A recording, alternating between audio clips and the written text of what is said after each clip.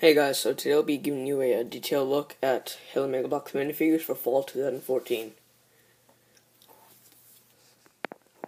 Halo Mega Bloks has been very successful in the past couple of years because of their minifigures, and now they've made them much better. They added new articulation in the elbows and the shoulders, giving you a very wide range of movement.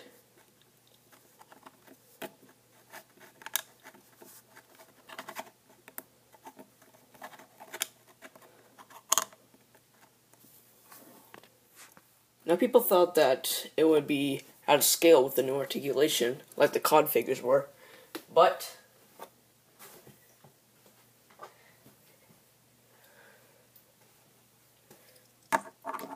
as you can see, they're pretty much the same size, except for this guy's on a display stand, and this guy's not.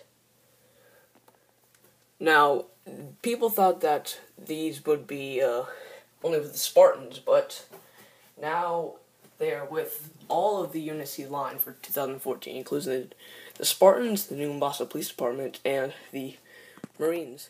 And this new Mombasa Police Department officer, which comes with the new police cruiser standoff, has the new articulation also.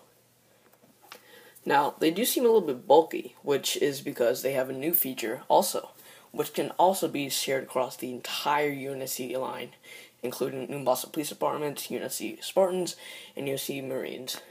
And that new feature is removable armor, which is because you can remove the shoulder pads from the figures, and both shoulder pads also do that, and you can clip them back on. The leg is a little bit different. With this one, you actually have to take off the leg and actually slide the thing off.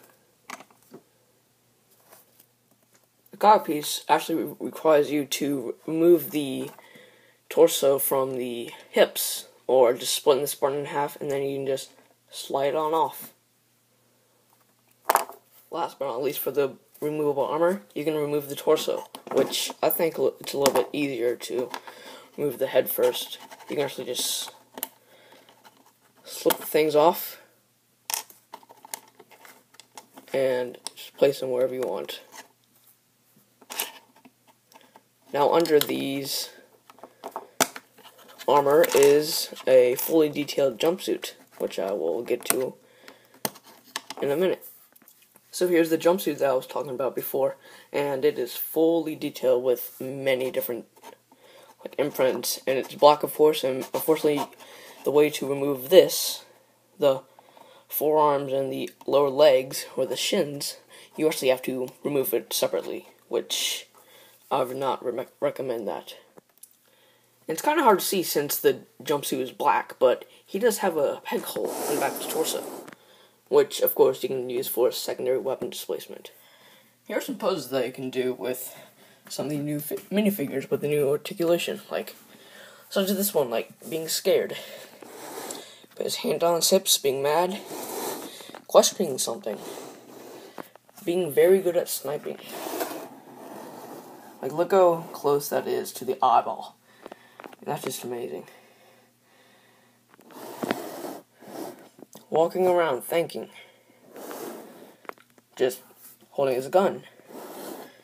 And notice T commanding a Unity Wombat, a Gunganier Spartan reloading his pistol. With the Marines and new Mombasa Police Department figures, it's a little bit different with the movable armor with the torso. This one you actually requires you to remove the head, and it goes up from the top. Everything else is the same, like shoulder pads, piece, and that's it. Since the figures are pretty much the same size, they can also interact with the older vehicles, which, like a mongoose or a warthog or a hornet, if you want, and with also the new vehicles, which will be coming out in the fall. So there's my detailed look at the fall of Halo Mega Bloks 2014. Hopefully, if this line goes get really good results, then it'll hopefully go into the future with hopefully some new molds. I'd like to get my armor in Halo 4.